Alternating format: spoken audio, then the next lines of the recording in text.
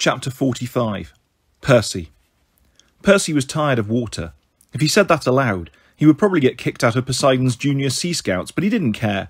After barely surviving the Nymphaeum, he wanted to go back to the surface. He wanted to be dry and sit in the warm sunshine for a long time, preferably with Annabeth. Unfortunately, he didn't know where Annabeth was. Frank, Hazel and Leo were missing in action. He still had to save Nico D'Angelo, assuming the guy wasn't already dead. And there was that little matter of the giants destroying Rome, waking Gaia and taking over the world. Seriously, these monsters and gods were thousands of years old. Couldn't they take a few decades off and let Percy live his life? Apparently not. Percy took the lead as they crawled down the drainage pipe. After 30 feet it opened into a wider tunnel. To their left, somewhere in the distance, Percy heard rumbling and creaking, like a huge machine needing oiling. He had absolutely no desire to find out what was making that sound, so he figured that must be the way to go. Several hundred feet later, they reached a turn in the tunnel. Percy held up his hand, signalling Jason and Piper to wait. He peeked around the corner. The corridor opened into a vast room with 20-foot ceilings and rows of support columns. It looked like the same parking garage type area Percy had seen in his dreams, but now much more crowded with stuff. The creaking and rumbling came from huge gears and pulley systems that raised and lowered sections of the floor for no apparent reason. Water flowed through open trenches. Oh great, more water. Powering water wheels that turned some of the machines. Other machines were connected to huge hamster wheels with hellhounds inside. Percy couldn't help thinking of Mrs. O'Leary and how much she would hate being trapped inside one of those. Suspended from the ceiling were cages of live animals, a lion, several zebras, a whole pack of hyenas, and even an 8-headed hydra. Ancient-looking bronze and leather conveyor belts trundled along with stacks of weapons and armour, sort of like the Amazon's warehouse in Seattle, except this place was obviously much older and not as well organised. Leo would love it, Percy thought. The whole room was like one massive, scary, unreliable machine. "What is it?" Piper whispered. Percy wasn't even sure how to answer. He couldn't see the giants, so he gestured for his friends to come forward and take a look. About 20 feet inside the doorway, the life-size wooden cutout of a gladiator popped up from the floor. It clicked and whirred along a conveyor belt, got hooked on a rope and ascended through a slot in the roof. Jason murmured, "What the heck?" They stepped inside. Percy scanned the room. There were several thousand things to look at, most of them in motion, but one good aspect of being an ADHD demigod was that Percy was comfortable with chaos. About 100 yards away, he spotted a raised dais with 2 empty, oversized praetor chairs. Standing between them was a bronze jar big enough to hold a person. "Look." He pointed it out to his friends. Piper frowned. "That's too easy." "Of course," Percy said. "But we have no choice," Jason said. "We've got to save Nico." "Yeah." Percy started across the room, picking his way around conveyor belts and moving platforms. The hellhounds and the hamster wheels paid them no attention. They were too busy running and panting, their red eyes glowing like headlights. The animals in the other cages gave them bored looks as if to say, "I'd kill you, but it would take too much energy." Percy tried to watch out for traps, but everything here looked like a trap. He remembered how many times he'd almost died in the labyrinth a few years ago. He really wished Hazel was here, so she could help with her underground skills. And, of course, so she could be reunited with her brother. They jumped over a water trench and ducked under a row of caged wolves. They had made it about halfway to the bronze jar when the ceiling opened over them. A platform lowered. Standing on it like an actor, with one hand raised and his head high, was the purple-haired giant Ephialtes. Just like Percy had seen in his dreams, the big F was small by giant standards, but 12 feet tall. But he had tried to make up for it with his loud outfit. He'd changed out of the gladiator armour and was now wearing a Hawaiian shirt that even Dionysus would have found vulgar. It had a garish print made up of dying heroes, horrible tortures, and lions eating slaves in the Colosseum. The giant's hair was braided with gold and silver coins. He had a 10-foot spear strapped to his back, which wasn't a good fashion statement with the shirt. He wore bright white jeans and leather sandals on his, well, not feet but curved snake heads. The snakes flicked their tongues and writhed as if they didn't appreciate holding up the weight of a giant. Ephialtes smiled at the demigods like he was really pleased to see them. "At last," he bellowed. "So very happy. Honestly, I didn't think you'd make it past the nymphs, but it's so much better that you did. Much more entertaining. You're just in time for the main event." Jason and Piper closed ranks on either side of Percy. Having them there made him feel a little better. This giant was smaller than a lot of monsters he had faced, but something about him made Percy's skin crawl. Ephialtes' eyes danced with crazy light. "We're here," Percy said, which sounded kind of obvious once he had said it. "Let our friend go." Of course, Ephialtes said, though I fear he's a bit past his expiration date. Otis, where are you? A stone's throw away, the floor opened, and the other giant rose on a platform. Otis, finally, his brother cried with glee. You're not dressed the same as me, you're... Ephialtes' expression turned to horror. What are you wearing? Otis looked like the world's largest, grumpiest ballet dancer. He wore a skin-tight baby blue leotard that Percy really wished left more to the imagination. The toes of his massive dancing slippers were cut away so that his snakes could protrude. A diamond tiara, Percy decided to be generous and think of it as a king's crown, was nestled in his green, firecracker-braided hair. He looked glum and miserably uncomfortable, but he managed a dancer's bow, which couldn't have been easy with snake feet and a huge spear on his back. Gods and Titans, Ephialtes yelled. It's showtime! What are you thinking? I didn't want to wear the gladiator outfit, Otis complained. I still think a ballet would be perfect, you know, while Armageddon is going on. He raised his eyebrows hopefully at the demigods. I have some extra costumes. No, Ephialtes snapped, and for once Percy was in agreement. The purple-haired giant faced Percy. He grinned so painfully he looked like he was being electrocuted. Please, excuse my brother, he said. His stage presence is awful, and he has no sense of style. OK. Percy decided not to comment on the Hawaiian shirt. Now, about our friend. Oh, him, Ephialtes sneered. We are going to let him finish dying in public, but he has no entertainment value. He spent days curled up sleeping. What sort of spectacle is that? Otis, tip over the jar. Otis trudged over to the dais, stopped occasionally to do a plie. He knocked over the jar, the lid popped off, and Nico D'Angelo spilled out. The sight of his deathly pale face and too skinny frame made Percy's heart stop. Percy couldn't tell whether he was alive or dead. He wanted to rush over and check, but Ephialtes stood in his way. Now we have to hurry, said the big F. We should go through your stage directions. The hypogeum is all set. Percy was ready to slice this giant in half and get out of there, but Otis was standing over Nico. If a battle started, Nico was in no condition to defend himself. Percy needed to buy him some recovery time. Jason raised his gold gladius.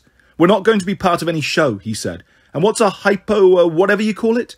Hypogeum, Ephialtes said. You're a Roman demigod, aren't you? You should know. But I suppose if we do our job right down here in the underworks, you really wouldn't know the hypogeum exists.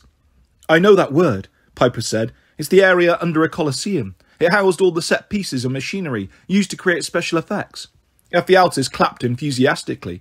Exactly so. Are you a student of the theatre, my girl? My dad's an actor. Wonderful. Ephialtes turned towards his brother. Did you hear that, Otis? Actor, Otis murmured. Everybody's an actor. No one can dance. Be nice, Ephialtes scolded. At any rate, my girl, you're absolutely right. But this hypogeum is much more than the stage works for a Colosseum.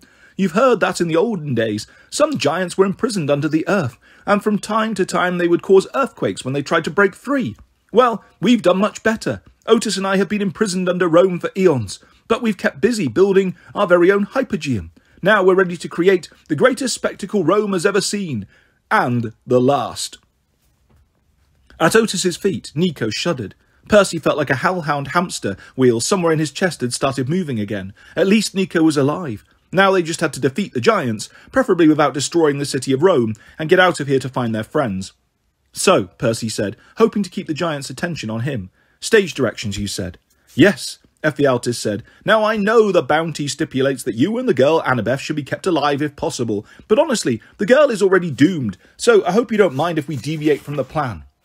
Percy's mouth tasted like bad nymph water. Already doomed? You don't mean she's dead? The giant asked. No, not yet, but don't worry.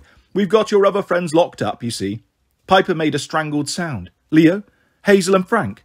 Those are the ones, Ephialtes agreed. So we can use them for the sacrifice. We can let the Athena girl die, which will please her ladyship. And we can use you three for the show.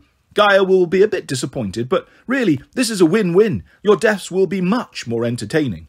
Jason snarled. You want entertaining? I'll give you entertaining. Piper stepped forward. Somehow she managed a sweet smile. I've got a better idea, she told the giants.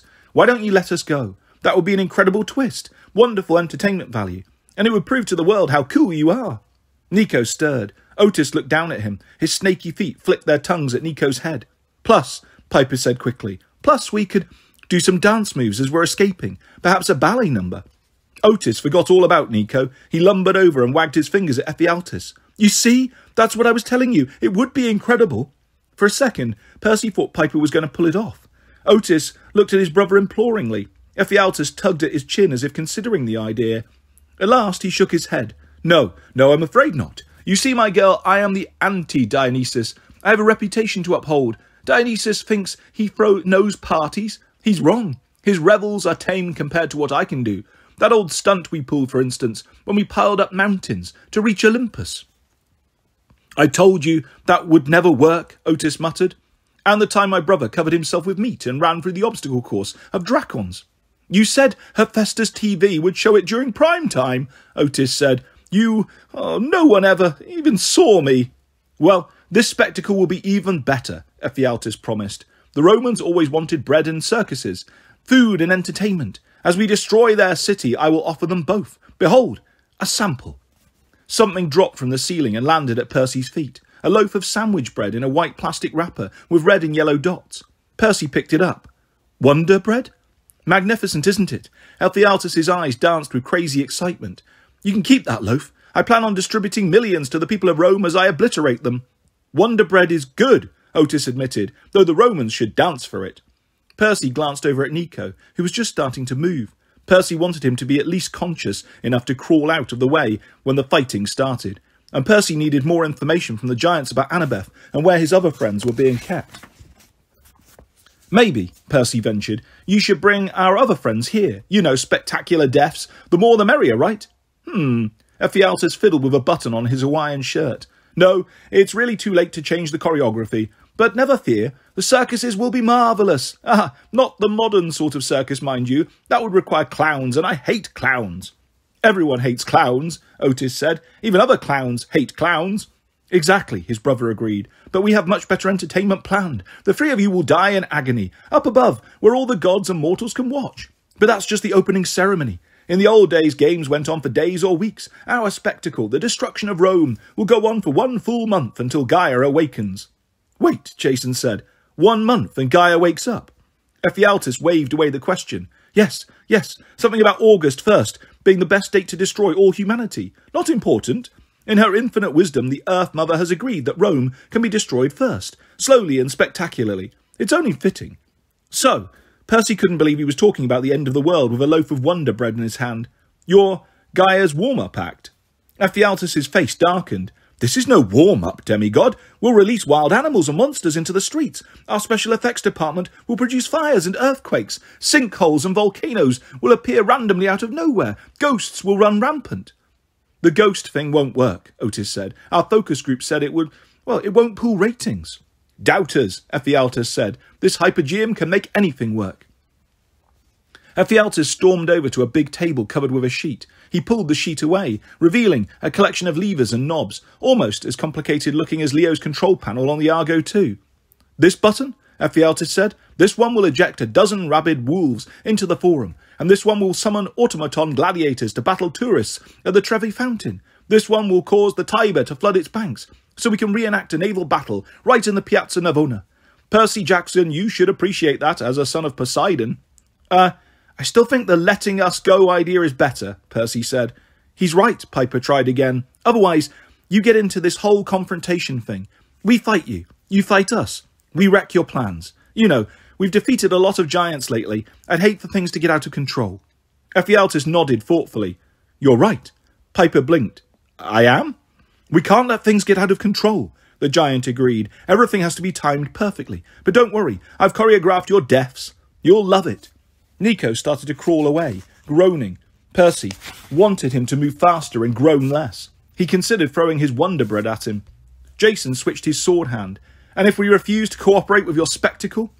Well, you can't kill us, Ephialtes laughed, as if the idea was ridiculous. You have no gods with you, and that's the only way you could hope to triumph. So really it would be much more sensible to die painfully. Sorry, but the show must go on. This giant was even worse than that sea god Phorcys back in Atlanta, Percy realised. Ephialtes wasn't so much the anti-Dionysus, he was Dionysus gone crazy on steroids. Sure, Dionysus was the god of revelry and out-of-control parties, but Ephialtes was all about riot and ruin for pleasure. Percy looked at his friends. I'm getting tired of this guy's shirt. Combat time? Piper grabbed her horn of plenty. I hate Wonder Bread, Jason said. and together they charged. Chapter 46. Percy. Things went wrong immediately. The giants vanished in twin puffs of smoke. They reappeared halfway across the room, each in a different spot. Percy sprinted towards Ephialtes, but slots in the floor opened under his feet, and metal walls shut up on either side, separating him from his friends. The walls started closing in on him like the sides of a vice grip. Percy jumped up and grabbed the bottom of the Hydra's cage. He caught a brief glimpse of Piper leaping across a hopscotch pattern of fiery pits, making her way towards Nico, who was dazed and weaponless and being stalked by a pair of leopards. Meanwhile, Jason charged at Otis, who pulled his spear and heaved a great sigh, as if he would much rather dance Swan Lake than kill another demigod. Percy registered all this in a split second, but there wasn't much he could do about it. The Hydra snapped at his hands. He swung and dropped, landing in a grove of painted plywood trees that sprang up from nowhere. The trees changed positions as he tried to run through them, so he slashed down the whole forest with Riptide. "Wonderful!" Ephialtes cried. He stood at his control panel about 60 feet to Percy's left. "We'll consider this a dress rehearsal. Shall I unleash the Hydra onto the Spanish steps now?" He pulled a lever, and Percy glanced behind him. The cage he had just been hanging from was now rising towards a hatch in the ceiling. In 3 seconds it would be gone. If Percy attacked the giant, the Hydra would ravage the city. Cursing, he threw Riptide like a boomerang. The sword wasn't designed for that, but the celestial bronze blade sliced through the chain suspending the Hydra. The cage tumbled sideways, the door broke open, and the monster spilled out, right in front of Percy. "Oh, you are a spoil sport, Jackson," Ephialtes called. "Very well, battle it here if you must, but your death won't be nearly as good without the cheering crowds." Percy stepped forward to confront the monster, then realised he'd just thrown his weapon away. A bit of bad planning on his part. He rolled to one side as all 8 Hydra heads spat acid, turning the floor where he'd been standing into a steaming crater of melted stone. Percy really hated Hydras. It was almost a good thing that he lost his sword, since his gut instinct would have been to slash at the heads, and a Hydra simply grew 2 new ones for each one it lost. The last time he'd faced a Hydra, he'd been saved by a battleship with bronze cannons that blasted the monster to pieces. That strategy couldn't help him now. Or could it? The Hydra lashed out. Percy ducked behind a giant hamster wheel and scanned the room, looking for the boxes he'd seen in his dream. He remembered something about rocket launchers. At the dais, Piper stood guard over Nico as the leopards advanced. She aimed her cornucopia and shot a pot roast over the cats' heads. It must have smelled pretty good because the leopards raced after it. About 80 feet to Piper's right, Jason battled Otis, sword against spear. Otis had lost his diamond tiara and looked angry about it. He probably could have impaled Jason several times, but the giant insisted on doing a pirouette with every attack, which slowed him down. Meanwhile, Ephialtes laughed as he pushed buttons on his control panel, cranking the conveyor belts into high gear and opening random animal cages. The Hydra charged around the hamster wheel. Percy swung behind a column, grabbed a garbage bag full of Wonder Bread and threw it at the monster. The Hydra spat acid, which was a mistake. The bag and wrappers dissolved in mid-air. The Wonder Bread absorbed the acid like fire extinguisher foam and splattered against the Hydra, covering it in a sticky, steaming layer of high-calorie poisonous goo. As the monster reeled, shaking its head and blinking wonder acid out of its eyes, Percy looked around desperately. He didn't see the rocket launcher boxes, but tucked against the back wall was a strange contraption like an artist's easel, fitted with rows of missile launchers. Percy spotted a bazooka, a grenade launcher, a giant Roman candle, and a dozen other wicked-looking weapons. They all seemed to be wired together, pointing in the same direction and connected to a single bronze lever on the side. At the top of the easel, spelled in carnations, were the words, "Happy Destruction, Rome." Percy bolted towards the device. The Hydra hissed and charged after him. "I know!" Ephialtes cried out happily. "We can start with explosions along the Via Labicana. We can't keep our audience waiting forever." Percy scrambled behind the easel and turned it towards Ephialtes. He didn't have Leo's skill with machines, but he knew how to aim a weapon. The Hydra barreled towards him, blocking his view of the giant. Percy hoped this contraption would have enough firepower to take down 2 targets at once. He tugged at the lever, and it didn't budge. All 8 Hydra heads loomed over him, ready to melt him into a pool of sludge. He tugged the lever again. This time the easel shook and the weapons began to hiss. "Duck and cover!" Percy yelled, hoping his friends got the message. Percy leapt to one side as the easel fired. The sound was like a fiesta in the middle of an exploding gunpowder factory. The Hydra vaporized instantly. Unfortunately, the recoil knocked the easel sideways and sent more projectiles shooting all over the room. A chunk of ceiling collapsed and crushed a water wheel. More cages snapped off their chains, unleashing 2 zebras and a pack of hyenas. A grenade exploded over Ephialtes' head, but it only blasted him off his feet. The control board didn't even look damaged. Across the room, sandbags rained down around Piper and Nico. Piper tried to pull Nico to safety, but one of the bags caught her shoulder and knocked her down. "Piper!" Jason cried. He ran towards her, completely forgetting about Otis, who aimed his spear at Jason's back. "Look out!" Percy yelled. Jason had fast reflexes. As Otis threw, Jason rolled. The point sailed over him and Jason flicked his hand, summoning a gust of wind that changed the spear's direction. It flew across the room and skewered Ephialtes through his side, just as he was getting to his feet. "Otis!" Ephialtes stumbled away from his control panel, clutching the spear as he began to crumble into monster dust. "Will you please stop killing me? Not my fault." Otis had barely finished speaking when Percy's missile-launching contraption spat out one last sphere of Roman candle fire. The fiery pink ball of death, naturally it had to be pink, hit the ceiling above Otis and exploded in a beautiful shower of light. Colourful sparks pirouetted gracefully around the giant, and then a 10-foot section of roof collapsed and crushed him flat. Jason ran to Piper's side. She yelped when he touched her arm. Her shoulder looked unnaturally bent, but she muttered, "Fine, fine, I'm fine." Next to her, Nico sat up, looking around him in bewilderment, as if just realising he'd missed a battle. Sadly, the giants weren't finished. Ephialtes was already reforming, his head and shoulders rising from the mound of dust. He tugged his arms free and glowered at Percy. Across the room, the pile of rubble shifted, and Otis busted out. His head was slightly caved in, all the firecrackers in his hair had popped, and his braids were smoking. His leotard was in tatters, which was just about the only way it could have looked less attractive on him. "Percy!" Jason shouted. "The controls!" Percy unfroze. He found Riptide in his pocket again, uncapped his sword and lunged for the switchboard. He slashed his blade across the top, decapitating the controls in a shower of bronze sparks. "No!" Ephialtes wailed. "You've ruined the spectacle!" Percy turned to slowly. Ephialtes swung his spear like a bat and smacked him across his chest. He fell to his knees, the pain turning his stomach to lava. Jason ran to his side, but Otis lumbered after him. Percy managed to rise and found himself shoulder to shoulder with Jason. Over by the dais, Piper was still on the floor, unable to get up. Nico was barely conscious. The giants were healing, getting stronger by the minute. Percy was not. Ephialtes smiled apologetically. "Tired, Percy Jackson? As I said, you cannot kill us, so I guess we're at an impasse. Oh, wait. No, we're not, because we can kill you." "That," Otis grumbled, picking up his fallen spear, "is the first sensible thing you've said all day, brother." The giants pointed their weapons, ready to turn Percy and Jason into demigod kebabs. "We won't give up," Jason growled. "We'll cut you into pieces like Jupiter did to Saturn." "That's right," Percy said. "You're both dead. I don't care if we have a god on our side or not." "Well, that's a shame," said a new voice. To his right, another platform lowered from the ceiling.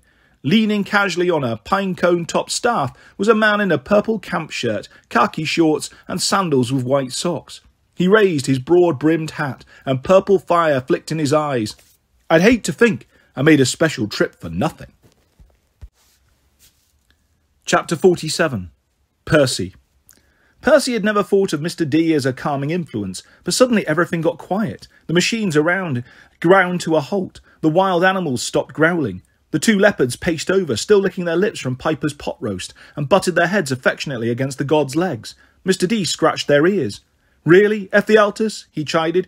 "Killing demigods is one thing, but using leopards for your spectacle? That's over the line." The giant made a squeaking sound. This is impossible. "It's Bacchus, actually, my old friend," said the god, "and of course it's possible. Someone told me there was a party going on." He looked the same as he had in Kansas, but Percy still couldn't get over the differences between Bacchus and his old not-so-much-of-a friend Mr. D. Bacchus was meaner and leaner, was less of a potbelly. He had longer hair, more spring in his step, and a lot more anger in his eyes. He even managed to make a pine cone on a stick look intimidating. Ephialtes' spear quivered. You gods are doomed! Begone in the name of Gaia!" Bacchus sounded unimpressed. He strolled through the ruined props, platforms and special effects. Tacky. He waved his hand at a painted wooden gladiator, then turned to a machine that looked like an oversized rolling pin, studded with knives. Cheap. Boring. And this. He inspected the rocket-launching contraption, which was still smoking. tacky, cheap, and boring. Honestly, Ephialtes, you have no sense of style. Style? The giant's face flushed. I have mountains of style. I define style. My brother oozes style, Otis suggested. Thank you, Ephialtes cried. Bacchus stepped forward, and the giant stumbled back. Have you two got shorter? Asked the god. Oh, that's low, Ephialtes growled. I'm quite tall enough to destroy you, Bacchus. You gods always hiding behind your mortal heroes, trusting the fate of Olympus to the likes of these? He sneered at Percy. Jason hefted his sword. Lord Bacchus, are we going to kill these giants or what? Well, I certainly hope so, Bacchus said. Please carry on. Percy stared at him. Didn't you come here to help? Bacchus shrugged. Oh, I appreciated the sacrifice at sea. A whole ship full of Diet Coke. Very nice. Although I would have preferred Diet Pepsi. And 6 million in gold and jewels, Percy muttered. Yes, Bacchus said. Although with demigod parties of 5 or more, the gratuity is included, so that wasn't necessary. What? Never mind, Bacchus said. At any rate, you got my attention. I'm here. Now I need to see if you're worthy of my help. Go ahead. Battle. If I'm impressed, I'll jump in for the grand finale. We speared one, Percy said. Drop the roof on the other. What do you consider impressive? Ah, a good question. Bacchus tapped his phasus. He smiled in a way that made Percy think, uh-oh. Perhaps you need inspiration. The stage hasn't been properly set. You call this a spectacle, Ephialtes? Let me show you how it's done. The god dissolved into purple mist. Piper and Nico disappeared. Pipes, Jason yelled. Bacchus, where did you... The entire floor rumbled and began to rise. The ceiling opened in a series of panels. Sunlight poured in. The air shimmered like a mirage, and Percy heard the roar of a crowd above him. The Hypogeum ascended through a forest of weathered stone columns into the middle of a ruined Colosseum. Percy's heart did a somersault. This wasn't just any Colosseum. It was the Colosseum. The giant special effects machines had gone into overtime, laying planks across ruined support beams so the arena had a proper floor again. The bleachers repaired themselves until they were gleaming white. A giant red and gold canopy extended overhead to provide shade from the afternoon sun. The Emperor's box was draped with silk, flanked by banners and golden eagles. The roar of applause came from thousands of shimmering purple ghosts, the layers of Rome, brought back for an encore performance. Vents opened in the floor and sprayed sand across the arena. Huge props sprang up, garage-sized mountains of plaster, stone columns, and for some reason life-size plastic barnyard animals. A small lake appeared to one side. Ditches crisscrossed the arena floor in case anyone was in the mood for trench warfare. Percy and Jason stood together, facing the twin giants. This is a proper show, boomed the voice of Bacchus. He sat in the Emperor's box, wearing purple robes and golden laurels. At his left sat Nico and Piper, her shoulder being tended by a nymph in a nurse's uniform. At Bacchus's right crouched a satyr, offering up Doritos and grapes. The god raised a can of Diet Pepsi, and the crowd went respectfully quiet. Percy glared up at him. You're just going to sit there? The demigod is right, Ephialtes bellowed. Fight us yourself, coward. Without the demigods. Bacchus smiled lazily. Juno says she's assembled a worthy crew of demigods. Show me. Entertain me. Heroes of Olympus, give me a reason to do more. Being a god has its privileges. He popped his soda can top, and the crowd cheered. Chapter 48. Percy. Percy had fought many battles. He'd even fought in a couple of arenas, but nothing like this. In the huge Colosseum with thousands of cheering ghosts, the god Bacchus staring down at him, and the two 12-foot giants looming over him, Percy felt as small and insignificant as a bug. He also felt very angry. Fighting giants was one thing. Bacchus making it into a game was something else. Percy remembered what Luke Castellan had told him years ago, when Percy had come back from his very first quest. Didn't you realise how useless it all is? All the heroics? Being pawns of the Olympians? Percy was almost the same age now as Luke had been then. He could understand how Luke became so spiteful. In the past 5 years, Percy had been a pawn too many times. The Olympians seemed to take turns using him for their schemes. Maybe the gods were better than the Titans, or the giants, or Gaia, but that didn't make them good or wise. It didn't make Percy like this stupid arena battle. Unfortunately, he didn't have much choice. If he were going to save his friends, he had to beat these giants. He had to survive and find Annabeth. Ephialtes and Otis made his decision easier by attacking. Together, the giants picked up a fake mountain as big as Percy's New York apartment and hurled it at the demigods. Percy and Jason bolted. They dived together into the nearest trench and the mountain shattered above them, spraying them with plaster shrapnel. It wasn't deadly, but it stung like crazy. The crowd jeered and shouted for blood. "Fight! Fight!" "I'll take Otis again," Jason called over the noise. "Or do you want him this time?" Percy tried to think. Dividing was the natural course, fighting the giants one-on-one, but that hadn't worked so well last time. It dawned on him that they needed a different strategy. This whole trip, Percy had felt responsible for leading and protecting his friends. He was sure Jason felt the same way. They'd worked in small groups, hoping that would be safer.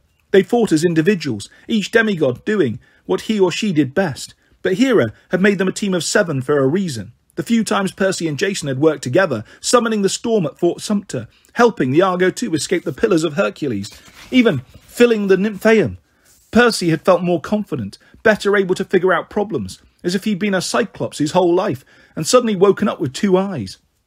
"We attack together," he said. "Otis first, because he's weaker. Take him out quickly and move to Ephialtes.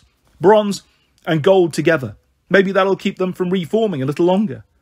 Jason smiled dryly, like he just found out he would die in an embarrassing way. "Why not?" he agreed. "But Ephialtes isn't going to stand there and wait while we kill his brother. Unless—" "Good wind today," Percy offered, "and there's some water pipes running around the arena." Jason understood immediately. He laughed, and Percy felt a spark of friendship. This guy thought the same way he did about a lot of things. "On 3, Jason said. "Why wait?" They charged out of the trench. As Percy suspected, the twins had lifted another plastic mountain and were waiting for a clear shot. The giants raised it above their heads, preparing to throw, and Percy caused a water pipe to burst at their feet, shaking the floor. Jason sent a blast of wind against Ephialtes' chest. The purple-haired giant toppled backwards, and Otis lost his grip on the mountain, which promptly collapsed on top of his brother. Only Ephialtes' snake feet stuck out, darting their heads around, as if wondering where the rest of their body had gone. The crowd roared with approval, but Percy suspected Ephialtes was only stunned. They had a few seconds at best. "Hey, Otis," he shouted. "The nutcracker bites." "Ah!" Otis snatched up his spear and threw, but he was too angry to aim straight. Jason deflected it over Percy's head and into the lake. The demigods backed towards the water, shouting insults about ballet, which was kind of a challenge, as Percy didn't know much about it. Otis barreled towards them empty-handed, before apparently realising that A, he was empty-handed, and B, charging towards a large body of water to fight a son of Poseidon was maybe not a good idea. Too late, he tried to stop. The demigods rolled to either side, and Jason summoned the wind, using the giant's own momentum to shove him into the water. As Otis struggled to rise, Percy and Jason attacked as one. They launched themselves at the giant, and brought their blades down on Otis's head. The poor guy didn't even have a chance to pirouette. He exploded into powder on the lake's surface, like a huge packet of drink mix. Percy churned the lake into a whirlpool. Otis's essence tried to reform, but as his head appeared from the water, Jason called lightning and blasted him to dust again. So far so good, but they couldn't keep Otis down forever. Percy was already tired from his fight underground. His guts still ached from getting smacked with a spear shaft. He could feel his strength waning, and they still had another giant to deal with. As if on cue, the plaster mountain exploded behind them. Ephialtes rose, bellowing with anger. Percy and Jason waited as he lumbered towards them, his spear in hand. Apparently getting flattened under a plaster mountain had only energised him. His eyes danced with murderous light. The afternoon sun glinted in his coin-braided hair. Even his snake feet looked angry, baring their fangs and hissing. Jason called down another lightning strike, but Ephialtes caught it on his spear and deflected the blast, melting a life-size plastic cow. He slammed a stone column out of his way, like a stack of building blocks. Percy tried to keep the lake churning. He didn't want Otis rising to join this fight. But as Ephialtes closed the last few feet, Percy had to switch focus. Jason and he met the giant's charge. They lunged towards Ephialtes, stabbing and slashing in a blur of gold and bronze, but the giant parried every strike. "I will not yield," Ephialtes roared. "You may have ruined my spectacle, but Gaia will still destroy your world." Percy lashed out, slicing the giant's spear in half. Ephialtes wasn't even fazed. The giant swept low with the blunt end and knocked Percy off his feet. Percy landed hard on his sword arm, and Riptide clattered out of his grip. Jason tried to take advantage. He stepped inside the giant's guard and stabbed at his chest, but somehow Ephialtes parried the strike. He sliced the tip of his spear down Jason's chest, ripping his purple shirt. Jason stumbled, looking at the thin line of blood down his sternum. Ephialtes kicked him backwards. Up in the Emperor's box, Piper cried out, but her voice was drowned in the roar of the crowd. Bacchus looked on with an amused smile, munching from a bag of Doritos. Ephialtes towered over Percy and Jason, both halves of his broken spear poised over their heads. Percy's sword arm was numb. Jason's gladius had skittered across the arena floor. Their plan had failed. Percy glanced up at Bacchus, deciding what final curse he would hurl at the useless wine god when he saw a shape in the sky above the Colosseum. A large, dark oval, descending rapidly. From the lake, Otis yelled, trying to warn his brother, but his half-dissolved face could only manage, "Don't worry, brother," Ephialtes said, his eyes still fixed on the demigods. "I will make them suffer." The Argo too turned in the sky, presenting its port side, and green fire blazed from the ballista. "Actually," Percy said, "look behind you." He and Jason rolled away as Ephialtes turned and bellowed in disbelief. Percy dropped into a trench just as the explosion rocked the Colosseum. When he climbed out again, the Argo 2 was coming in for a landing. Jason poked his head out from behind his improvised bomb shelter of a plastic horse.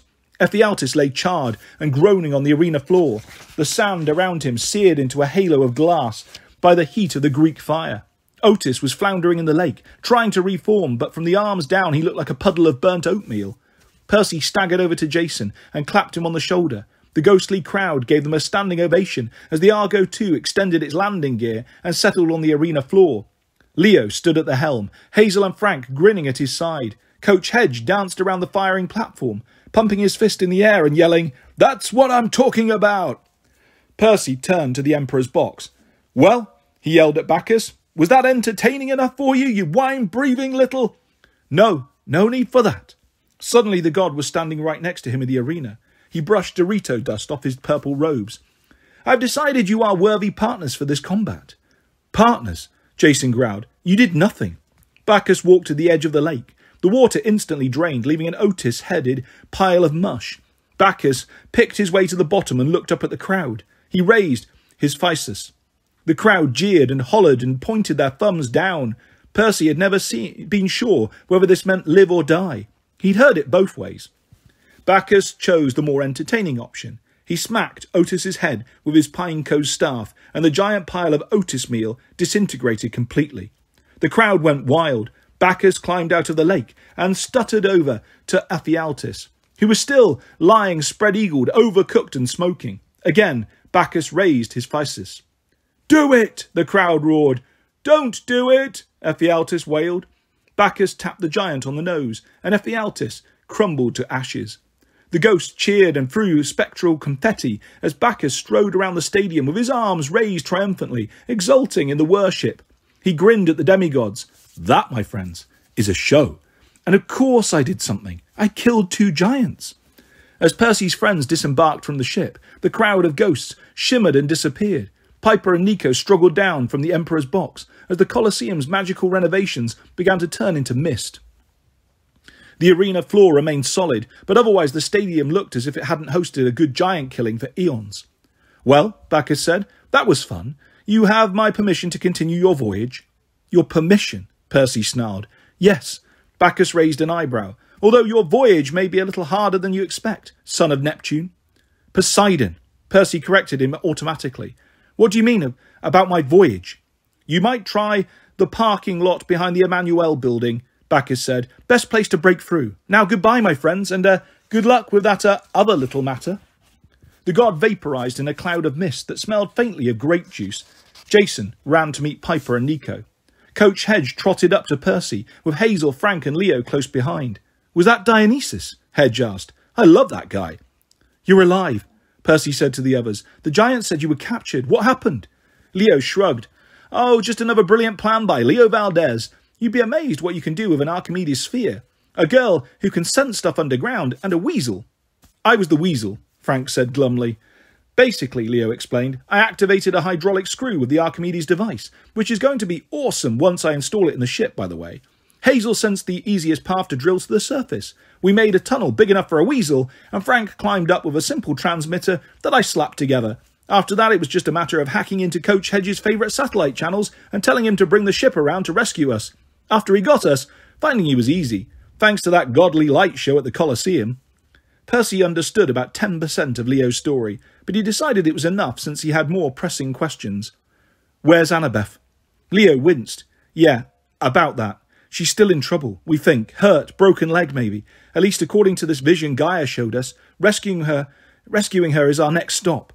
2 seconds before, Percy had been ready to collapse. Now another surge of adrenaline coursed through his body. He wanted to strangle Leo and demand why the Argo 2 hadn't sailed off to rescue Annabeth first.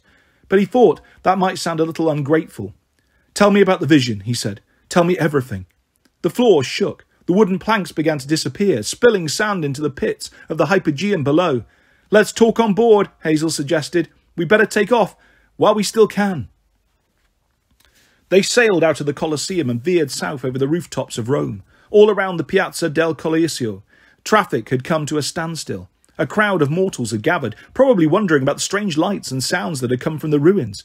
As far as Percy could see, none of the giant's spectacular plans for destruction had come off successfully. The city looked the same as before. No one seemed to notice the huge Greek trireme rising into the sky. The demigods gathered around the helm. Jason bandaged Piper's sprained shoulder, while Hazel sat at the stern, feeding Nico ambrosia. The son of Hades could barely lift his head. His voice was so quiet, Hazel had to lean in whenever he spoke. Frank and Leo recounted what had happened in the room with the Archimedes spheres, and the visions Gaia had showed them in the bronze mirror. They quickly decided that their best lead for finding Annabeth was the cryptic advice Bacchus had provided, the Emmanuel building, whatever that was. Frank started typing at the helm's computer, while Leo tapped furiously at his controls, muttering, Emmanuel building, Emmanuel building. Coach Hedge tried to help by wrestling with an upside-down street map of Rome. Percy knelt next to Jason and Piper. How's the shoulder? Piper smiled. It'll heal. Both of you did great. Jason elbowed Percy. Not a bad team, you and me. Better than jousting in a Kansas cornfield, Percy agreed. There it is, Leo cried, pointing to his monitor. Frank, you're amazing. I'm setting course. Frank hunched his shoulders. I just read the name off the screen. Some Chinese tourist marked it on Google Maps. Leo grinned at the others. He reads Chinese. Just a tiny bit, Frank said. How cool is that? Guys, Hazel broke in. I hate to interrupt your admiration session, but you should hear this. She helped Nico to his feet. He'd always been pale, but now his skin looked like powdered milk. His dark, sunken eyes reminded Percy of photos he'd seen of liberated prisoners of war, which Percy guessed Nico basically was. Thank you, Nico rasped. His eyes darted nervously around the room. I'd given up hope. The past week or so, Percy had imagined a lot of scathing things he might say to Nico when they met again, but the guy looked so frail and sad that Percy couldn't muster much anger. You knew all about the 2 camps all along, Percy said. You could have told me who I was the first day I arrived at Camp Jupiter, but you didn't. Nico slumped against the helm. Percy, I'm sorry. I discovered Camp Jupiter last year. My dad led me there, though I wasn't sure why. He told me the gods had kept the camps separate for centuries, and that I couldn't tell anyone. The time wasn't right, but he said it would be important for me to know. He doubled over in a fit of coughing. Hazel held his shoulders until he could stand again. I thought Dad meant because of Hazel, Nico continued. I'd need a safe place to take her, but now I think he wanted me to know about both camps so I'd understand how important your quest was, and so I'd search for the doors of death. The air turned electric, literally, as Jason started throwing off sparks. Did you find the doors? Percy asked. Nico nodded. I was a fool. I thought I could go anywhere in the underworld, but I walked right into Gaia's trap. I might as well have tried running from a black hole. Frank chewed his lip. What kind of black hole are you talking about? Nico started to speak, but whatever he needed to say must have been too terrifying. He turned to Hazel. She put a hand on her brother's arm. Nico told me that the doors of death had 2 sides.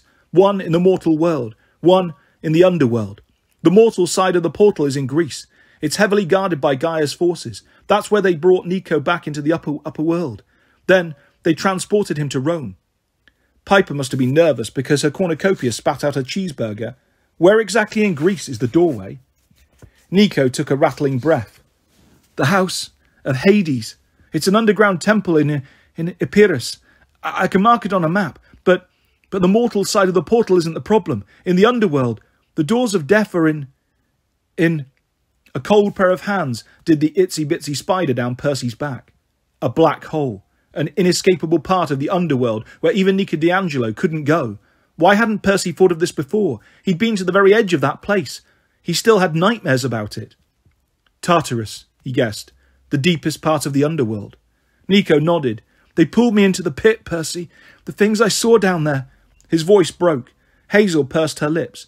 No mortal has ever been to Tartarus, she explained. At least, no one has ever gone in and returned alive. It's the maximum security prison of Hades, where the old titans and the other enemies of the gods are bound. It's where all monsters go when they die on Earth. Well, no one knows exactly what it's like. Her eyes drifted to her brother. The rest of her thought didn't need to be spoken. No one, except Nico. Hazel handed him his black sword. Nico leaned on it like it was an old man's cane. Now I understand why Hades hasn't been able to close the doors, he said. Even the gods don't go into Tartarus. Even the god of death, Thanatos himself, wouldn't go near that place. Leo glanced over from the wheel. So let me guess. We'll have to go there. Nico shook his head. It's impossible. I'm the son of Hades, and even I barely survived. Gaia's forces overwhelmed me instantly. They're so powerful down there. No demigod would stand a chance. I almost went insane. Nico's eyes looked like shattered glass. Percy wondered sadly if something inside him had broken permanently. Then we'll sail for Epirus, Percy said. We'll just close the gates on this side. I wish it were that easy, Nico said. The doors would have been controlled on both sides to be closed. It's like a double seal. Maybe, just maybe, all 7 of you working together could defeat Gaia's forces on the mortal side, at the House of Hades. But unless you had a team fighting simultaneously on the Tartarus side, a team powerful enough to defeat a legion of monsters in their home territory. There has to be a way, Jason said. Nobody volunteered any brilliant ideas. Percy thought his stomach was sinking. Then he realised the entire ship was descending towards a big building, like a palace. Annabeth. Nico's news was so horrible, Percy had momentarily forgotten she was still in danger, which made him feel incredibly guilty. We'll figure out the Tartarus problem later, he said. Is that the Emmanuel building? Leo nodded. Bacchus said something about the parking lot at the back. Well, there it is. What now? Percy remembered his dream of the dark chamber, the evil buzzing voice of the monster called her ladyship. He remembered how shaken Annabeth had looked when she'd come back from Fort Sumter after her encounter with the spiders. Percy had begun to suspect what might be down in that shrine. Literally, the mother of all spiders. If he was right, and Annabeth had been trapped down there alone with the creature for hours, her leg broken, at this point he didn't care if the quest was supposed to be solo or not. We have to get her out, he said. Well, yeah, Leo agreed, but, he looked like he wanted to say, what if we're too late? Wisely he changed tack. There's a parking lot in the way. Percy looked at Coach Hedge. Bacchus said something about breaking through. Coach, you still have ammo for those ballistae? The satyr grinned like a wild goat. I thought you'd never ask. Chapter 49. Annabeth. Annabeth had reached her terror limit. She'd been assaulted by chauvinist ghosts. She'd broken her ankle. She'd been chased across a chasm by an army of spiders, now in severe pain with her ankle wrapped in boards and bubble wrap, and carrying no weapon except her dagger. She faced Arachne, a monstrous half-spider who wanted to kill her and make a commemorative tapestry about it. In the last few hours, Annabeth had shivered, sweated, whimpered and blinked back so many tears that her body simply gave up on being scared. Her mind said something like, "Okay, sorry, I can't be any more terrified than I already am." So instead, Annabeth started to think. The monstrous creature picked her way down from the top of a web-covered statue. She moved from strand to strand, hissing with pleasure, her 4 eyes glittering in the dark. Either she was not in a hurry, or she was slow. Annabeth hoped she was slow. Not that it mattered. Annabeth was in no condition to run, and she didn't like her chances in combat. Arachne probably weighed several hundred pounds. Those barbed legs were perfect for capturing and killing prey. Besides, Arachne probably had other horrible powers, a poisonous bite, or web-slinging abilities like an ancient Greek Spider-Man. No, combat was not the answer. That left trickery and brains. In the old legends, Arachne had got into trouble because of pride. She'd bragged about her tapestries being better than Athena's, which had led to Mount Olympus's first reality TV punishment programme. So you think you can weave better than a goddess? Arachne had lost in a big way. Annabeth knew something about being prideful. It was her fatal flaw as well. She often had to remind herself that she couldn't do everything alone. She wasn't always the best person for every job. Sometimes she got tunnel vision and forgot about what other people needed, even Percy, and she could get easily distracted talking about her favourite projects. But could she use that weakness against the spider? Maybe if she stalled for time, though she wasn't sure how stalling would help. Her friends wouldn't be able to reach her, even if they knew where to go. The cavalry would not be coming. Still, stalling was better than dying. She tried to keep her expression calm, which wasn't easy with a broken ankle. She limped towards the nearest tapestry, a cityscape of ancient Rome. "Marvellous," she said. Tell me about this tapestry." Arachne's lips curled over her mandibles. "Why do you care? You're about to die." "Well, yes," Annabeth said, "but the way you capture the light is amazing. Did you use real golden thread for the sunbeams?" The weaving truly was stunning. Annabeth didn't have to pretend to be impressed. Arachne allowed herself a smug smile. "No, child, not gold. I blended the colours, contrasting bright yellow with darker hues. That's what gives it a three-dimensional effect." Beautiful. Annabeth's mind split into two different levels, one carrying on the conversation, the other madly grasping for a scheme to survive. Nothing came to her. Arachne had been beaten only once, by Athena herself, and that had taken godly magic and incredible skill in a weaving contest. "So," she said, "did you see this scene yourself?" Arachne hissed, her mouth foaming in a not very attractive way. "You are trying to delay your death. It won't work." No, Annabeth insisted. "It just seems a shame that these beautiful tapestries can't be seen by everyone. They belong in a museum or..." "Or what?" Arachne asked. A crazy idea sprang fully formed from Annabeth's mind, like a mum jumping out of Zeus's noggin. But could she make it work? "Nothing," she sighed wistfully. "It's a silly thought. Too bad." Arachne scuttled down the statue until she was perched atop the goddess's shield. Even from that distance, Annabeth could smell the spider's stink, like an entire bakery full of pastries left to go bad for a month. "What?" the spider pressed. "What silly thought?" Annabeth had to force herself not to back away. Broken ankle or no, every nerve in her body pulsed with fear, telling her to get away from the huge spider hovering over her. "Oh, it's just that I was put in charge of redesigning Mount Olympus," she said. "You know, after the Titan War. I've completed most of the work, but we need a lot of quality public art. The throne room of the gods, for instance. I was thinking your work would be perfect to display there. The Olympians could finally see how talented you are. As I said, it was a silly thought." Arachne's hairy abdomen quivered. Her four eyes glimmered, as if she had a separate thought behind each and was trying to weave them into a coherent web. "You're redesigning Mount Olympus," she said. "My work. In the throne room." "Well, other places too," Annabeth said. "The main pavilion could use several of these. That one with the Greek landscape. The 9 muses would love that. And I'm sure the other gods will be fighting over your work as well. They'd compete to have your tapestries in their palaces. I guess, aside from Athena, none of the gods has ever seen what you can do." Arachne snapped her mandibles.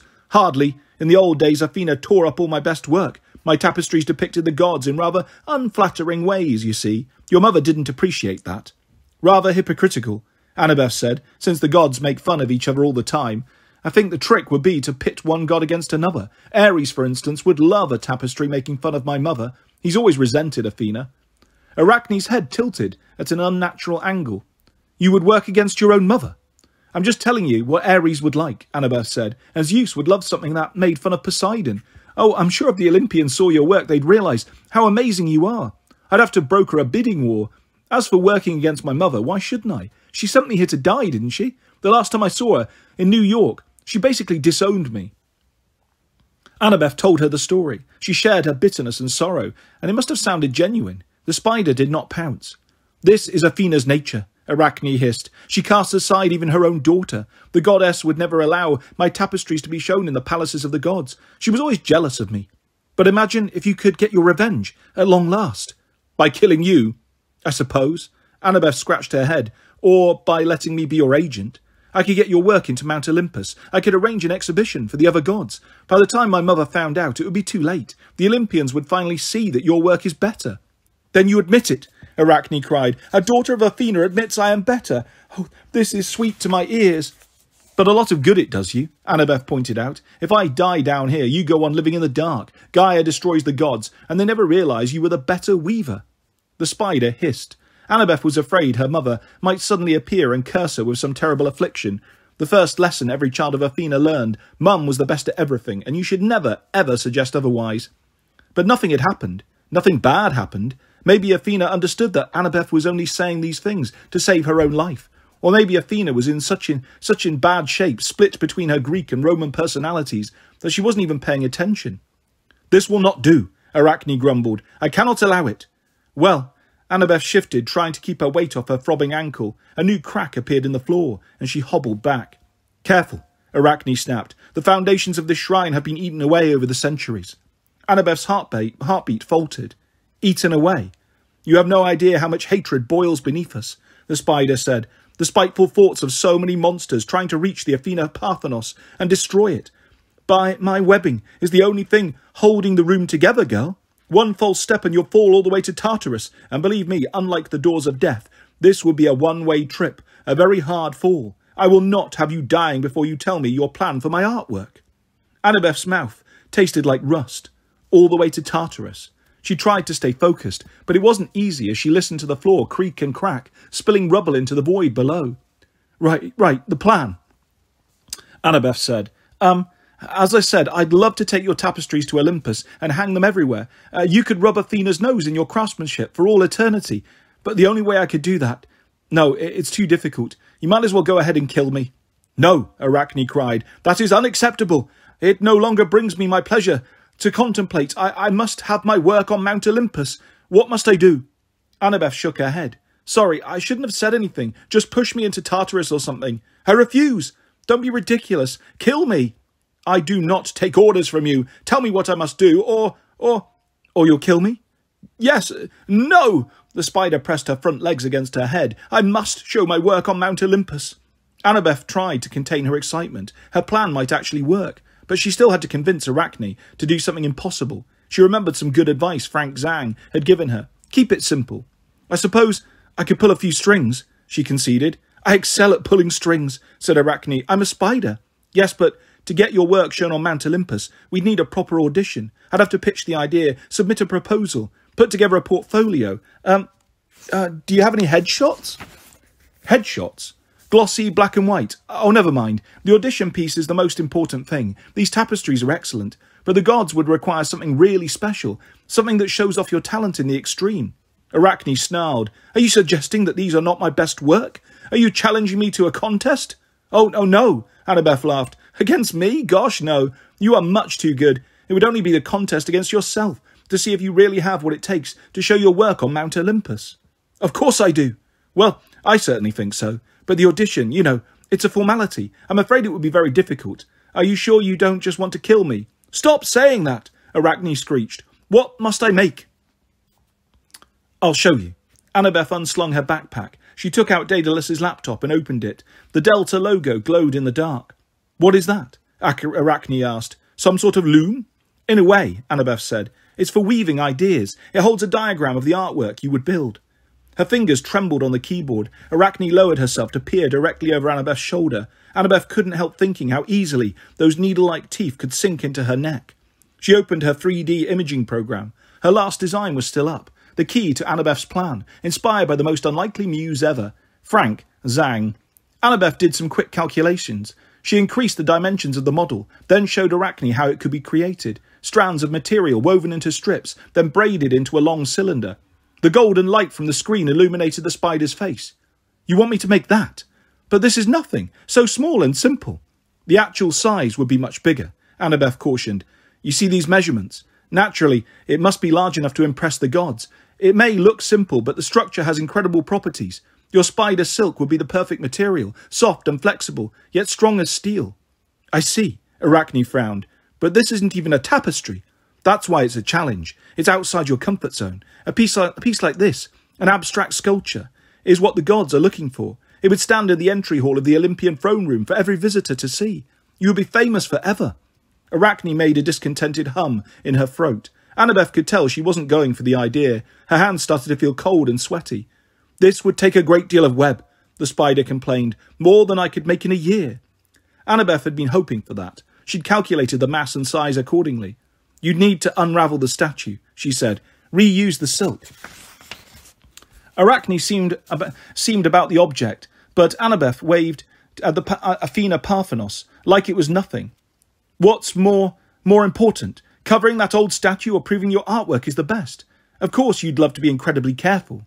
You'd need to leave enough webbing to hold the room together. And if you think it's too difficult... I didn't say that. Okay, it's just... Athena said that creating this braided structure will be impossible for any weaver, even her. So if you don't think you can... Athena said that. Well, yeah. Ridiculous, I can do it. Great, but you'd need to start right away before the Olympians choose another artist for their installations. Arachne growled. If you are tricking me, girl, you'll have me right here as a hostage. Annabeth reminded her. It's not like I can go anywhere. Once this sculpture is complete, you'll agree that it's the most amazing piece you've ever done. If not, I will gladly die. Arachne hesitated. Her barbed legs were so close she could have impaled Annabeth with a quick swipe. "Fine," the spider said. "One last challenge against myself." Arachne climbed her web and began to unravel the Athena Parthenos. Chapter 50. Annabeth. Annabeth lost track of time. She could feel the ambrosia she'd eaten earlier starting to repair her leg, but it still hurt so badly that the pain throbbed right up to her neck. All along the wall, small spiders scuttled in the darkness, as if awaiting their mistress's orders. Thousands of them rustled behind the tapestries, making the woven scenes move like wind. Annabeth sat on the crumbling floor and tried to preserve her strength. While Arachne wasn't watching, she attempted to get some sort of signal on Daedalus's laptop to contact her friends, but of course she had no luck. That left her nothing to do but watch in amazement and horror as Arachne worked, her 8 legs moving with hypnotic speed, slowly unravelling the silk strands around the statue. With its golden clothes and its luminous ivory face, the Athena Parthenos was even scarier than Arachne. It gazed down sternly as if to say, "Bring me tasty snacks or else." Annabeth could imagine being an ancient Greek, walking into the Parthenon and seeing this massive goddess with her shield, spear and python, her free hand holding out Nike, the winged spirit of victory. It would have been enough to put a kink in the chiton of any mortal. More than that, the statue radiated power. As Athena was unwrapped, the air around her grew warmer. Her ivory skin glowed with life. All across the room, the smaller spiders became agitated and began retreating back into the hallway. Annabeth guessed that Arachne's webs had somehow masked and dampened the statue's magic. Now it was free. The Athena Parthenos filled the chamber with magical energy. Centuries of mortal prayers and burnt offerings had been made in its presence. It was infused with the power of Athena. Arachne didn't seem to notice. She kept muttering to herself, counting out yards of silk and calculating the number of strands her project would require. Whenever she hesitated, Annabeth called out encouragement and reminded her how wonderful her tapestries would look on Mount Olympus. The statue grew so warm and bright that Annabeth could see more details of the shrine, the Roman masonry that had probably once been gleaming white, the dark bones of Arachne's past victims and meals hanging in the web, and the massive cables of silk that connected the floor to the ceiling. Annabeth now saw just how fragile the marble tiles were under her feet. They were covered in a fine layer of webbing, like mesh, holding together a shattered mirror. Whenever the Athena Parthenos shifted, even slightly, more cracks spread and widened along the floor. In some places, there were holes as big as manhole covers. Annabeth almost wished it were dark again. Even if her plan succeeded and she defeated Arachne, she wasn't sure how she could make it out of this chamber alive. "So much silk," Arachne muttered. "I could make 20 tapestries." "Keep going," Annabeth called up. "You're doing a wonderful job." The spider kept working. After what seemed like forever, a mountain of glistening silk was piled at the feet of the statue. The walls of the chamber were still covered in webs. The support cables holding the room together hadn't been disturbed, but the Athena Parthenos was free. "Please wake up," Annabeth begged the statue. "Mother, help me."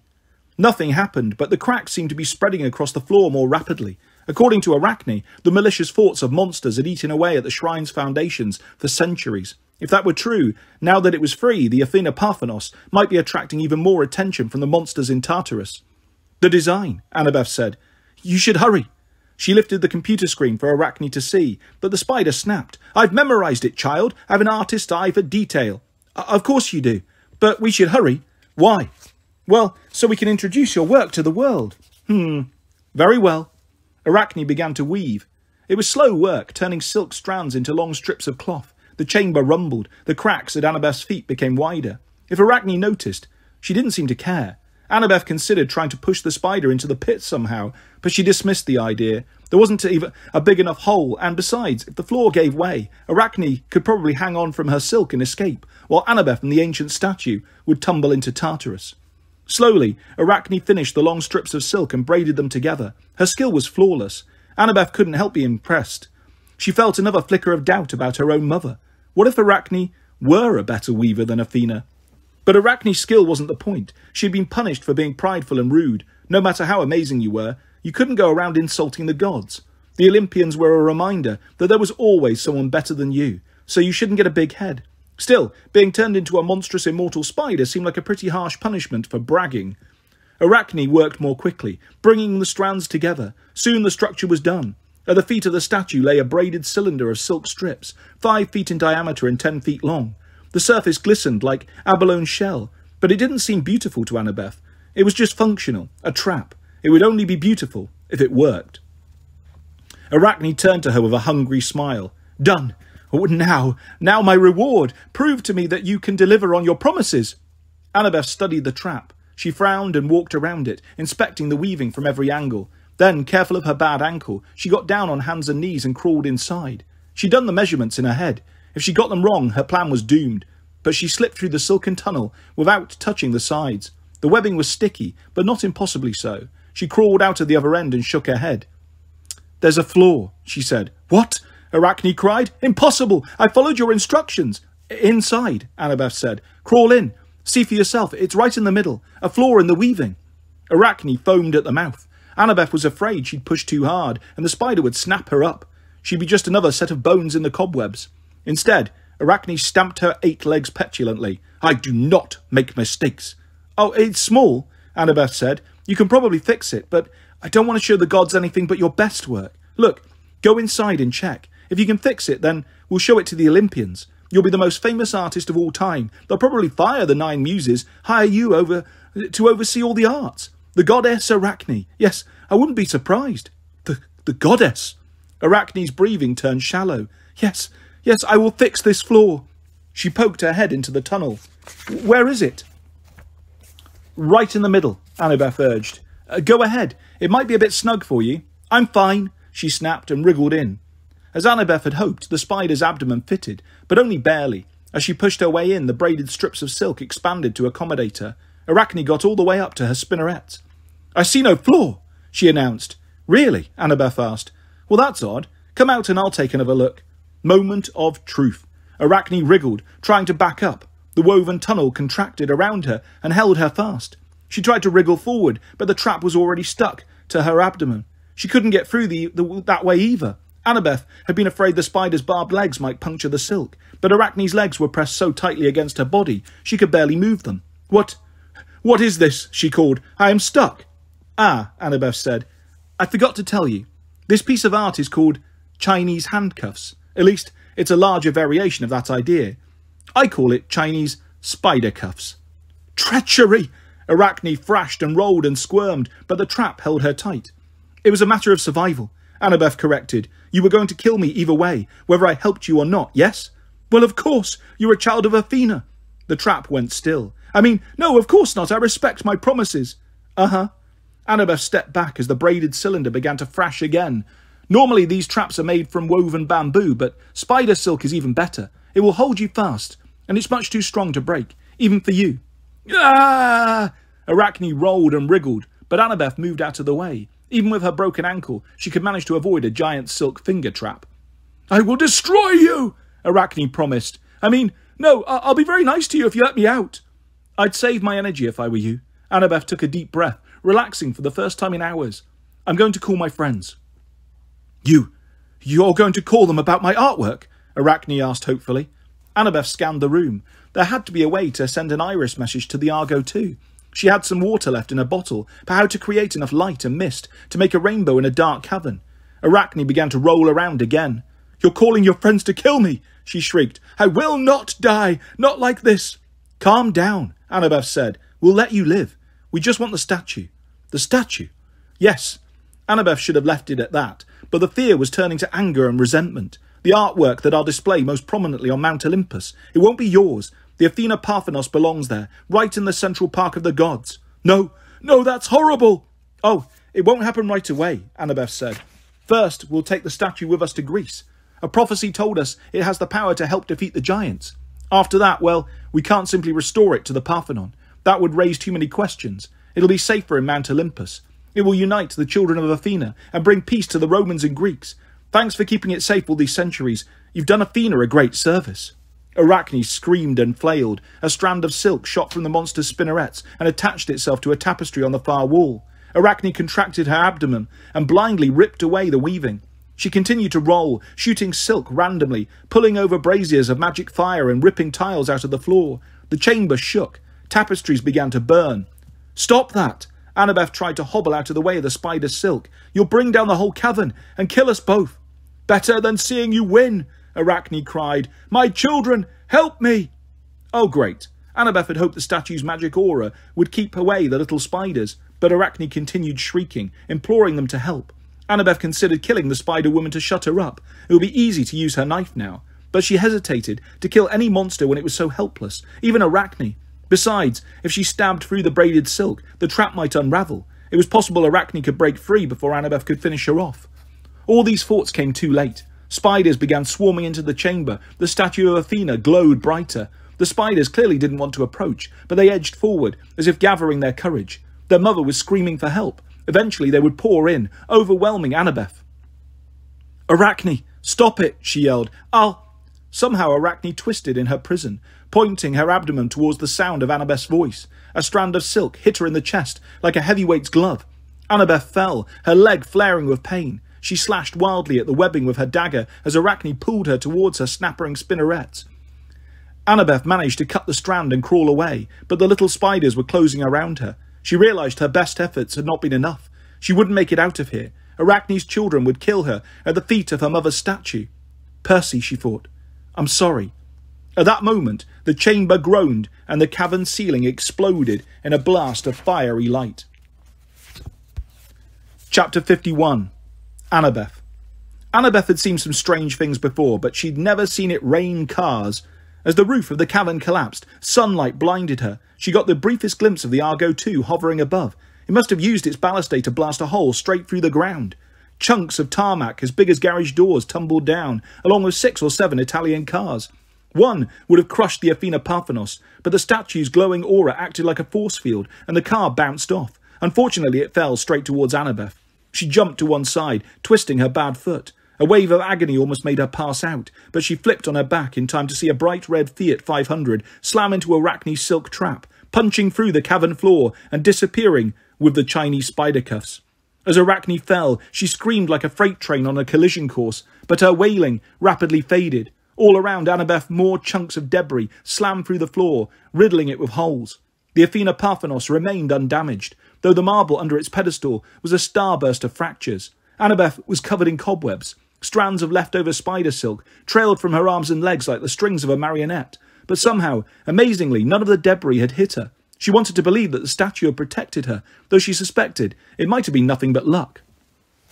The army of spiders had disappeared. Either they had fled back into the darkness, or they'd fallen into the chasm. As daylight flooded the cavern, Arachne's tapestries along the walls crumbled to dust, which Annabeth could hardly hear or bear to watch, especially the tapestry depicting her and Percy. But none of that mattered when she heard Percy's voice from above. "Annabeth! Here!" she sobbed. All the terror seemed to leave her in one massive yelp. As the Argo 2 descended, she saw Percy leaning over the rail. His smile was better than any tapestry she'd ever seen. The room kept shaking, but Annabeth managed to stand. The floor at her feet seemed stable for the moment. Her backpack was missing, along with Daedalus's laptop. Her bronze knife, which she'd had since she was 7, was also gone, probably fallen into the pit. But Annabeth didn't care. She was alive. She edged closer to the gaping hole made by the Fiat 500. Jagged rock walls plunged into the darkness as far as Annabeth could see. A few small ledges jutted out here and there, but Annabeth saw nothing on them, just strands of spider silk dripping over the sides like Christmas tinsel. Annabeth wondered if Arachne had told the truth about the chasm. Had the spider fallen all the way to Tartarus? She tried to feel satisfied with that idea, but it made her sad.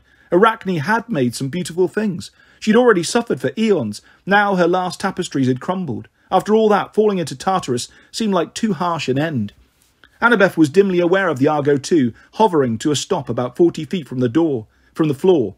It lowered a rope ladder, but Annabeth stood in a daze, staring into the darkness. Then suddenly Percy was next to her, lacing his fingers in hers. He turned her gently away from the pit and wrapped his arms around her. She buried her face in his chest and broke down in tears. "It's okay," he said. "We're together." He didn't say "you're okay" or "we're alive." After all they'd been through over the last year, he knew the most important thing was that they were together. She loved him for saying that. Their friends gathered around them. Nico D'Angelo was there, but Annabeth's thoughts were so fuzzy. This didn't seem surprising to her. It seemed only right that he would be with them. "Your leg." Piper knelt next to her and examined the bubble wrap cast. "Oh, Annabeth, what happened?" She started to explain. Talking was difficult, but as she went along, her words came more easily. Percy didn't let go of her hand, which also made her feel more confident. When she finished, her friends' faces were slack with amazement. "Gods of Olympus," Jason said. You did all that alone? With a broken ankle? Well, some of it with a broken ankle. Percy grinned. You made Arachne weave her own trap. I knew you were good, but holy Hera, Annabeth, you did it. Generations of Athena kids tried and failed. You found the Athena Parthenos. Everyone gazed at the statue. What do we do with her? Frank asked. She's huge.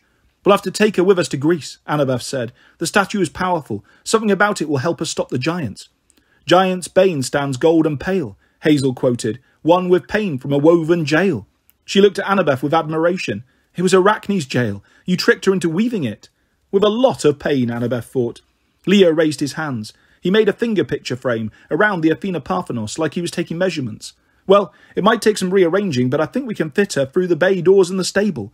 If she sticks out of the end, I might have to wrap a flag around her feet or something. Annabeth shuddered. She imagined the Athena Parthenos jutting from their trireme with a sign across her pedestal that read, Wide Load. Then she thought about the other lines of the prophecy. The twins snuff out the angel's breath, who holds the keys to endless death. What about you guys? She asked. What happened with the giants? Percy told her about rescuing Nico, the appearance of Bacchus and the fight with the twins in the Colosseum. Nico didn't say much. The poor guy looked like he'd been wandering through a wasteland for 6 weeks. Percy explained what Nico had found out about the doors of death, how they had to be closed on both sides. Even with sunlight streaming in from above, Percy's news made the cavern seem dark again. So, the mortal side is in Epirus, she said.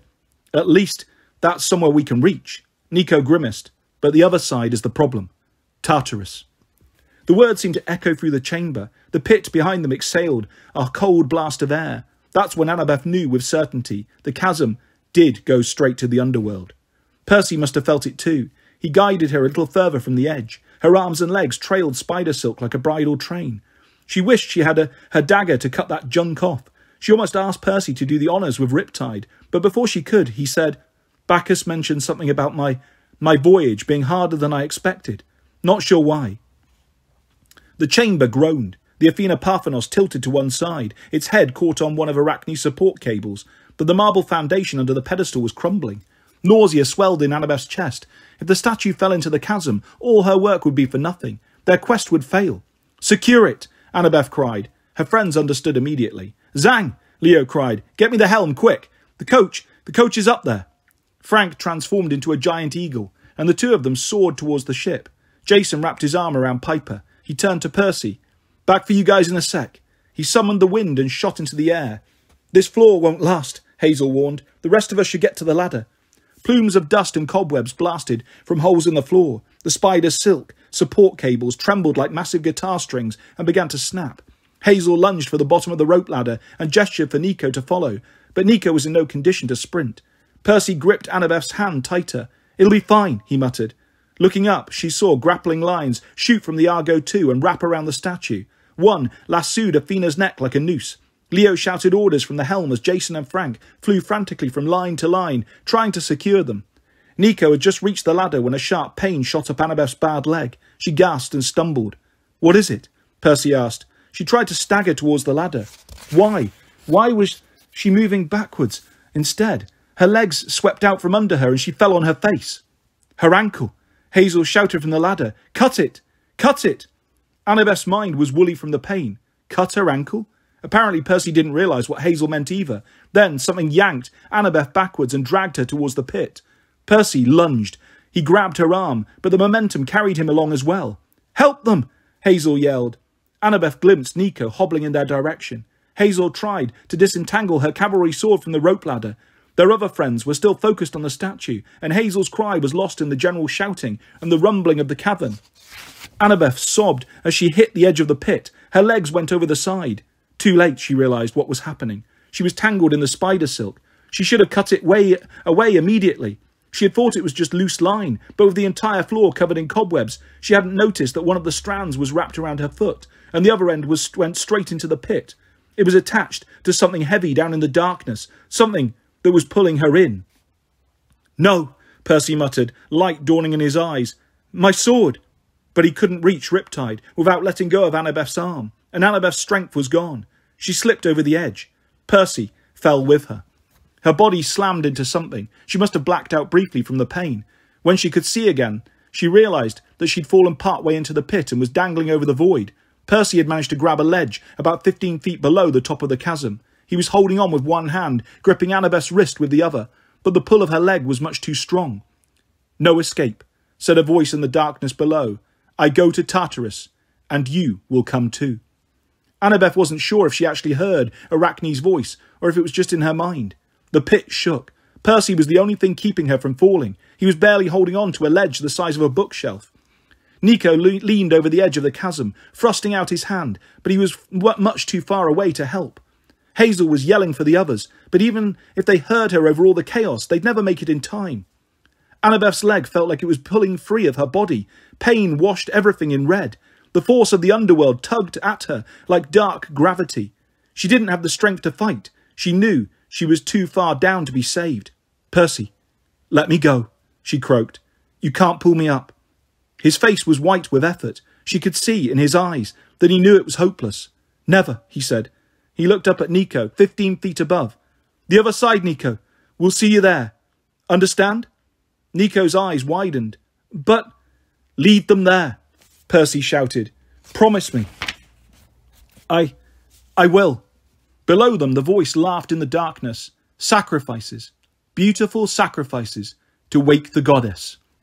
Percy tightened his grip on Annabeth's wrist. His face was gaunt, scraped and bloody, his hair dusted with cobwebs. But when he locked eyes with her, she thought he had never looked more handsome. "We're staying together," he promised. "You're not getting away from me. Never again." Only then did she understand what would happen. A one-way trip. A very hard fall. "As long as we're together," she said. She heard Nico and Hazel still screaming for help. She saw the sunlight far, far above. Maybe the last sunlight she would ever see. Then Percy let go of his tiny ledge, and together, holding hands, he and Annabeth fell into the endless darkness. Chapter 52. Leo. Leo was still in shock. Everything had happened so quickly. They had secured grappling lines to the Athena Parthenos just as the floor gave way and the final columns of webbing snapped. Jason and Frank dived down to save the others, but they'd only found Nico and Hazel hanging from the rope ladder. Percy and Annabeth were gone. The pit to Tartarus had been buried under several tons of debris. Leo pulled the Argo 2 out of the cavern seconds before the entire place imploded, taking the rest of the parking lot with it. The Argo 2 was now parked on a hill overlooking the city. Jason, Hazel and Frank had returned to the scene of the catastrophe, hoping to dig through the rubble and find a way to save Percy and Annabeth. But they'd come back demoralised. The cavern was simply gone. The scene was swarming with police and rescue workers. No mortals had been hurt, but the Italians would be scratching their heads for months, wondering how a massive sinkhole had opened right in the middle of a parking lot and swallowed a dozen perfectly good cars. Dazed with grief, Leo and the others carefully loaded the Athena Parthenos into the hold, using the ship's hydraulic winches, with an assist from Frank Zhang, part-time elephant. The statue just fitted, though what they were going to do with it, Leo had no idea. Coach Hedge was too miserable to help. He kept pacing the deck with tears in his eyes, pulling at his goatee and slapping the side of his head, muttering, "I should have saved them. I should have blown up more stuff." Finally, Leo told him to go below decks and secure everything for departure. He wasn't doing any good beating himself up. The 6 demigods gathered on the quarterdeck and gazed at the distant column of dust still rising from the site of the implosion. Leo rested his hand on the Archimedes sphere, which now sat on the helm, ready to be installed. He should have been excited. It was the biggest discovery of his life, even bigger than Bunker 9. If he could decipher Archimedes' scrolls, he could do amazing things. He hardly dared to hope, but he might even be able to build a new control disk for a certain dragon friend of his. Still, the price had been too high. He could almost hear Nemesis laughing. "I told you, we could do business, Leo Valdez." He had opened the fortune cookie. He'd got the access code for the sphere and saved Frank and Hazel, but the sacrifice had been Percy and Annabeth. Leo was sure of it. "It's my fault," he said miserably. The others stared at him. Only Hazel seemed to understand. She'd been with him at the Great Salt Lake. "No," she insisted. "No, this is Gaia's fault. It had nothing to do with you." Leo wanted to believe that, but he couldn't. They'd started this voyage with Leo messing up, firing on New Rome. They'd ended in Old Rome, with Leo breaking a cookie and paying a price much worse than an eye. "Leo, listen to me." Hazel gripped his hand. "I won't allow you to take the blame. I couldn't bear that after Sammy." She choked up, but Leo knew what she meant. His bisabuelo had blamed himself for Hazel's disappearance. Sammy had lived a good life, but he'd gone to his grave believing that he'd spent a cursed diamond, and doomed the girl he loved. Leo didn't want to make Hazel miserable all over again, but this was different. True success requires sacrifice. Leo had chosen to break that cookie. Percy and Annabeth had fallen into Tartarus. That couldn't be a coincidence. Nico D'Angelo shuffled over, leaning on his black sword. Leo, they're not dead. If they were, I could feel it. How can you be sure? Leo asked. If that pit really led to, how could you sense them from so far away? Nico and Hazel shared a look, maybe comparing notes on their Hades-Pluto death radar. Leo shivered. Hazel had never seemed like a child of the underworld to him, but Nico D'Angelo, that guy was creepy. We can't be 100% sure, Hazel admitted, but I think Nico is right. Percy and Annabeth are still alive, at least so far.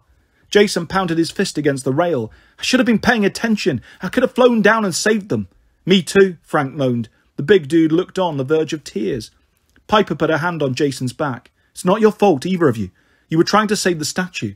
She's right, Nico said. Even if the pit hadn't been buried, you couldn't have flown into it without being pulled down. I'm the only one who has actually been into Tartarus. It's impossible to describe how powerful that place is. Once you get close, it sucks you in. I never stood a chance.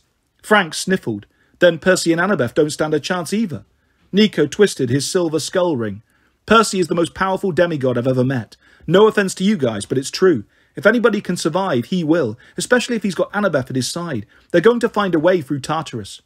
Jason turned. To the doors of death, you mean? But you told us it's guarded by Gaia's most powerful forces. How could two demigods possibly... I don't know, Nico admitted. But Percy told me to lead you guys to Epirus, to the mortal side of the doorway. He's planning on meeting us there.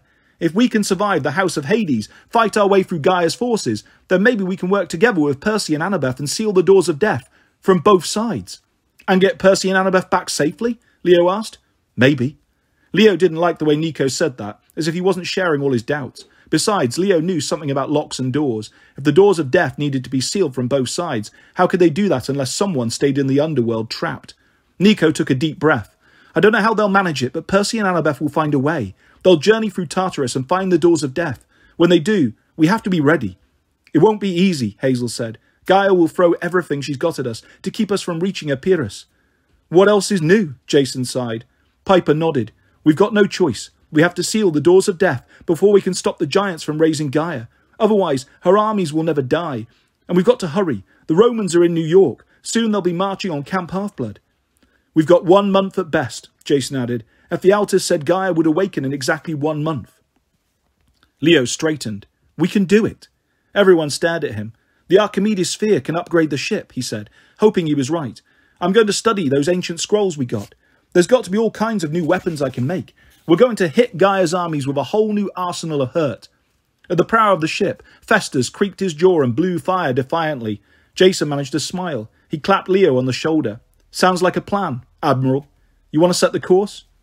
They kidded him, calling him Admiral, but for once Leo accepted the title. This was his ship. He hadn't come this far to be stopped. They would find this House of Hades. They'd take the doors of death. And by the gods, if Leo had to design a grabber arm long enough to snatch Percy and Annabeth out of Tartarus, then that's what he would do. Nemesis wanted him to wreak vengeance on Gaia? Leo would be happy to oblige. He was going to make Gaia sorry she had ever messed with Leo Valdez. Yeah, he took one last look at the cityscape of Rome, turning blood red in the sunset. Festus, raise the sails. We've got some friends to save.